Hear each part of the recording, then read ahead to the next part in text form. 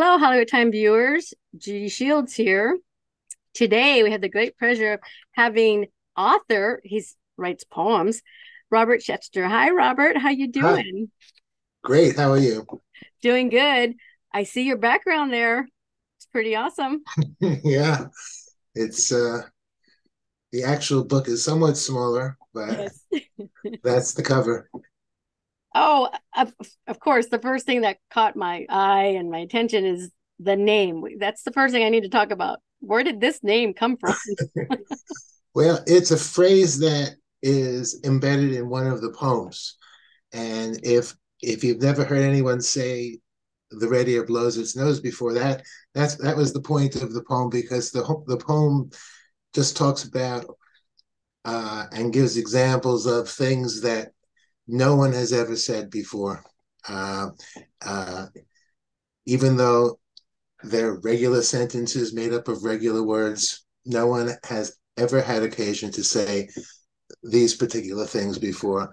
And this poem was published in an anthology by a wonderful British poet named Brian Moses, who uh, uh, who used the phrase "the reindeer blows its nose" as a section heading in the book. He pulled it out for a section of like more nonsensical poems, and he it was his doing that which made me think of it as a phrase that maybe was worthy of consideration as a title for my own book. And so I thank him. I think it works out. It's at first, like when you choose any new name, it seems kind of odd. Have you made a mistake? But after a while, you really can't uh, think of it any other way. And so I'm very happy with the title.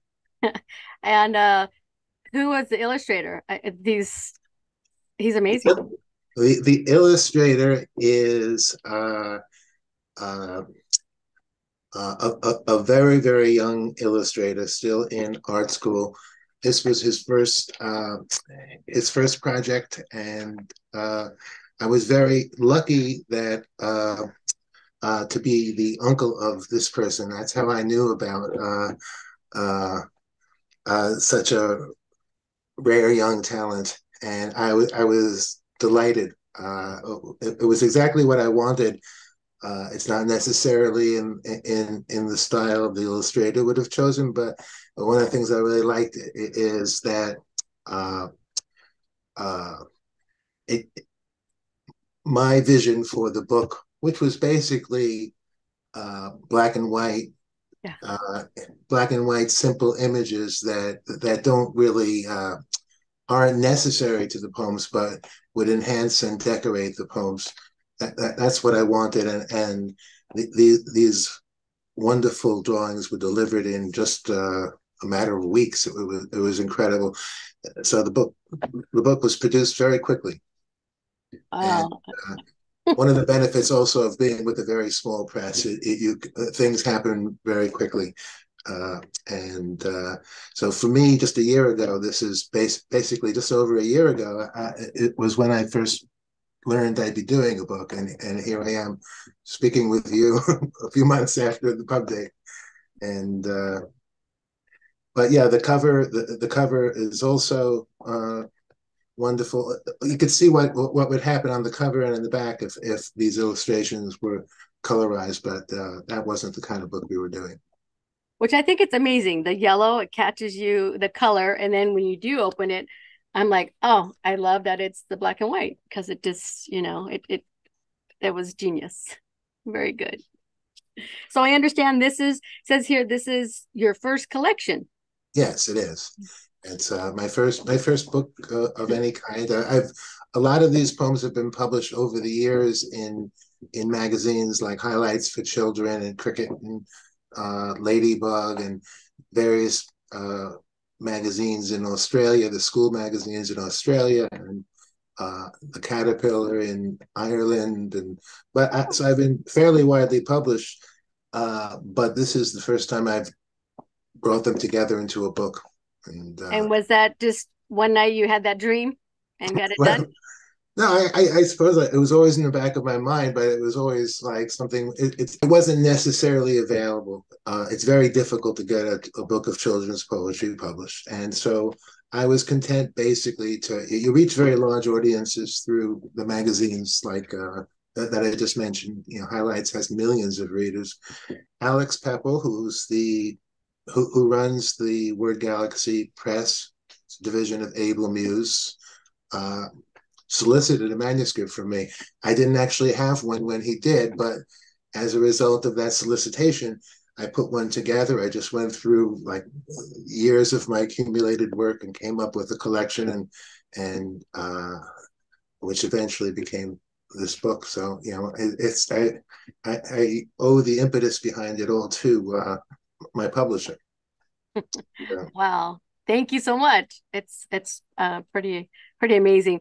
Poems Yeah. have always been something that for me, as I remember as a kid trying to struggle to read them, you know, and our teachers wanted us to read them because of the rhyming to help you to read and stuff. And it just seems like so it became fun. And then as an adult, I find myself, oh, am I going too fast? Am I going too slow?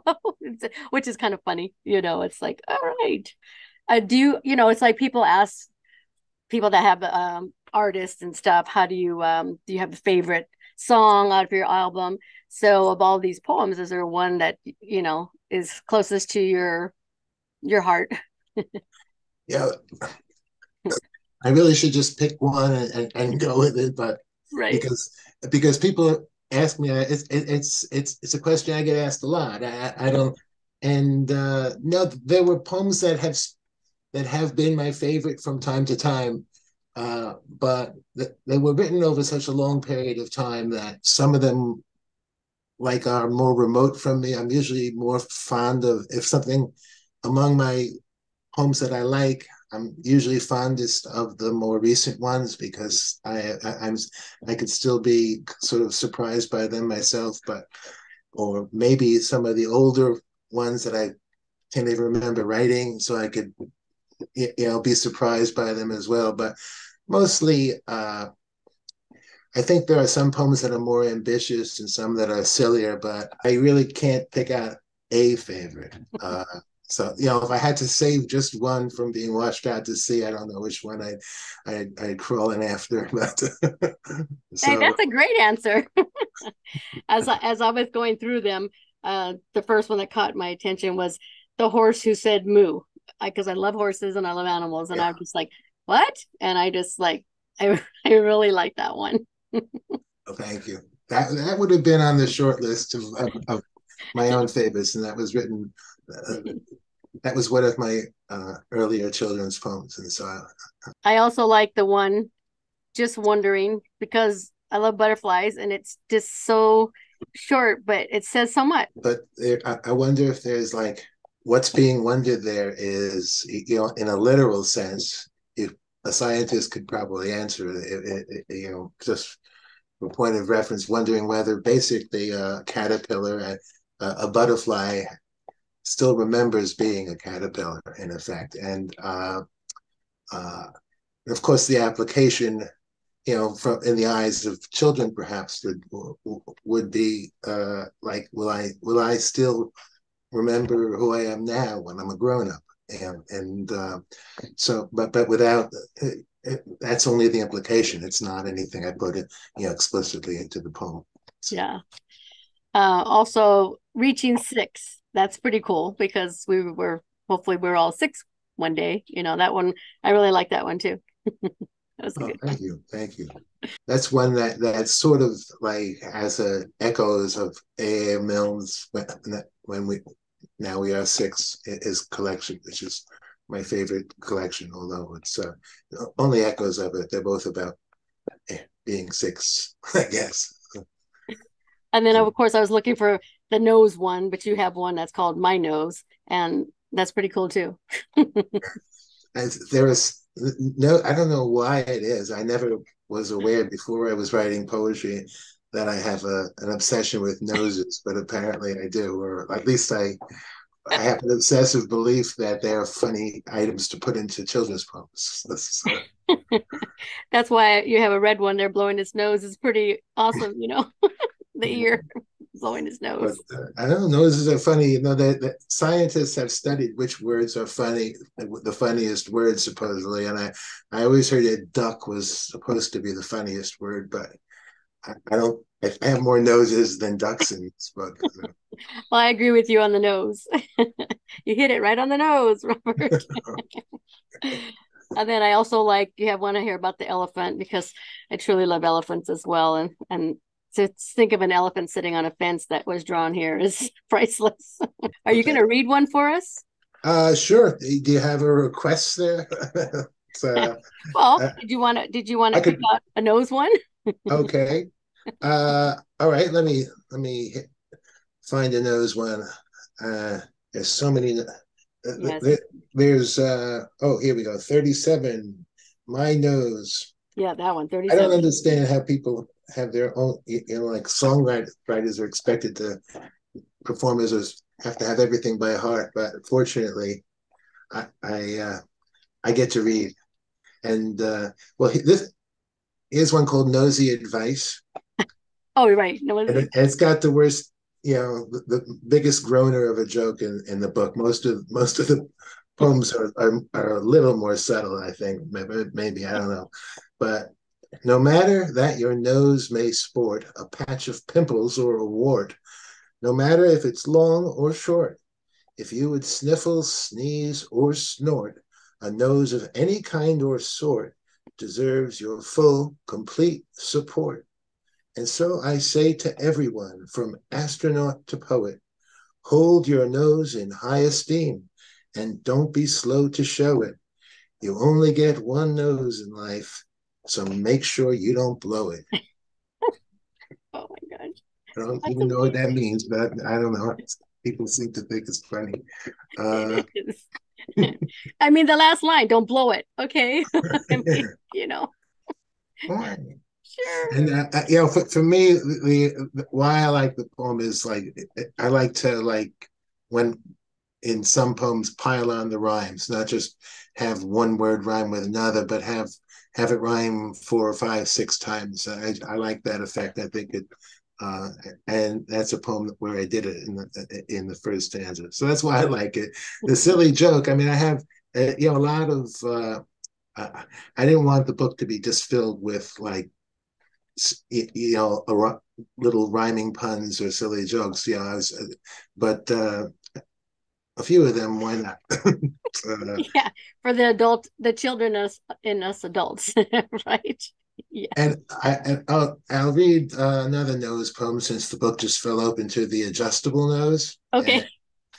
And a nose that grows when I tell a lie is something I would gladly try, provided it would then retract whenever I spoke only fact. I could be wrong, but when it's long, my nose would work so well that I would smell 1,000 scents a small nose could not smell.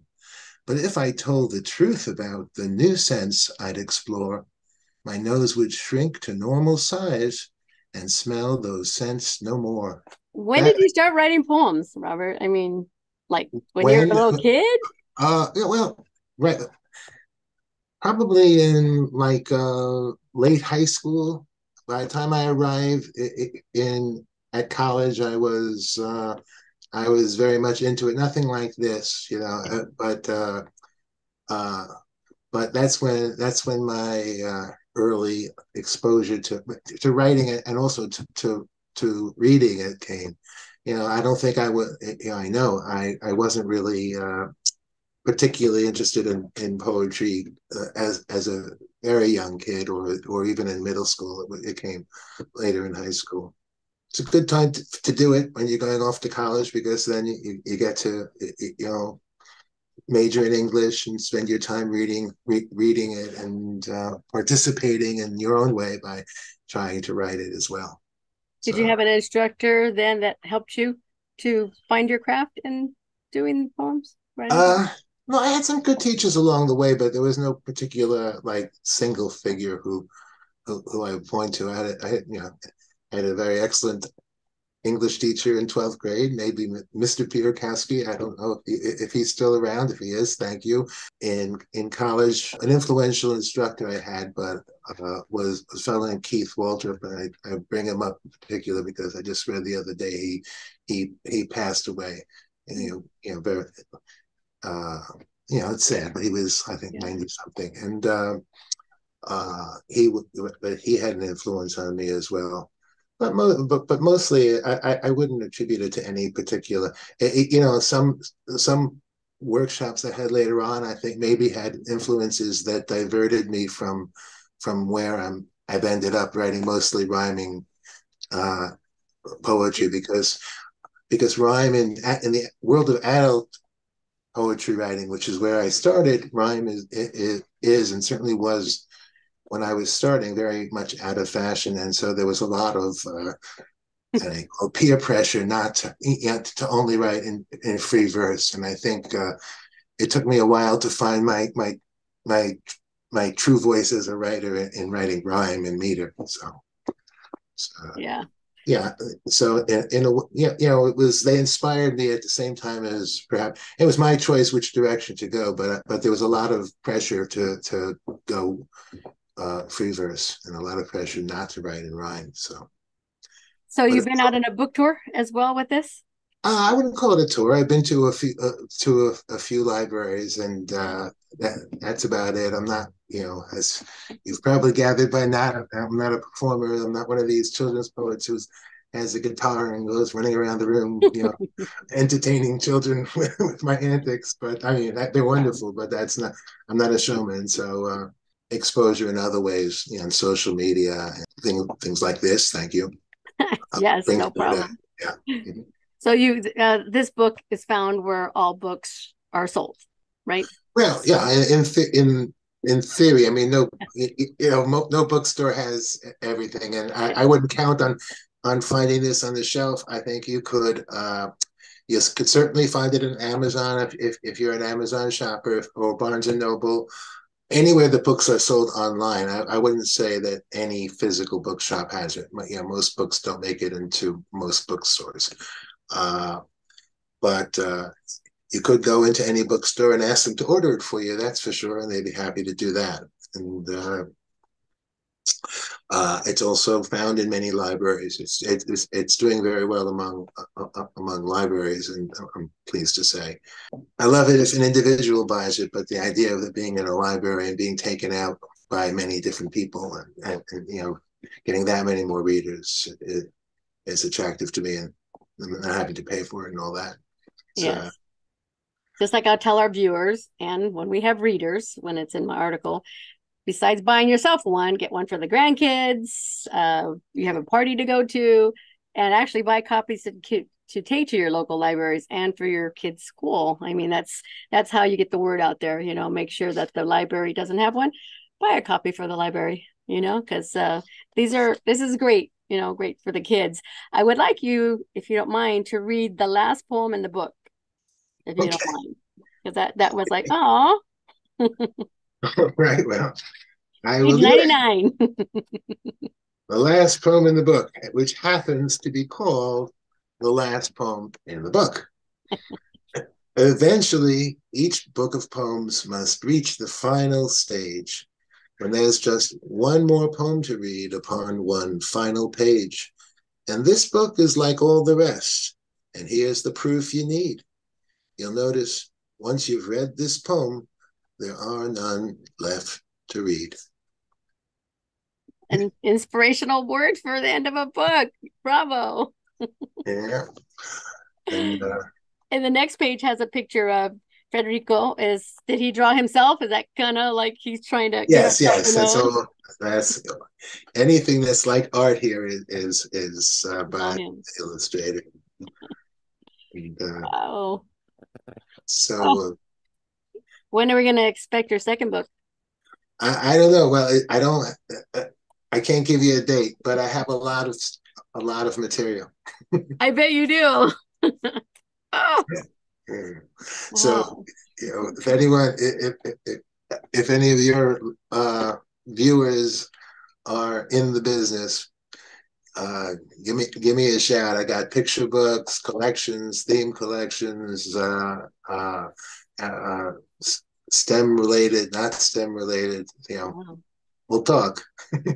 So what's your social media? How can we find you? Find out more Uh, about you. well, my website is bobschechter.com, BOBSCHECHTER.com, and you can contact me through that, and all the social media will be there too, and you'll get a lot more information about the book and the reviews I've gotten, blurbs and things like that, and Very good. a few sample poems as well. Oh, how nice. All right. We'll make sure we get your link out there. That's very good.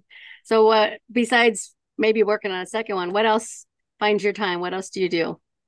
Oh, uh, I'm like recently retired, and I spend a lot of my time on the poems and putting together the collections. I mean, besides, not saying I have no time left, but you know, that and dealing with the getting with submissions and writing new stuff, and it, somehow it fills a good chunk of the day. But uh, I also spend a lot of time with my son who and my wife, and I help my wife is also my book publicist, by the way, Susanna Greenberg, and so she's done a very good job. We've gotten reviews in many Oh, different places that have helped quite a bit.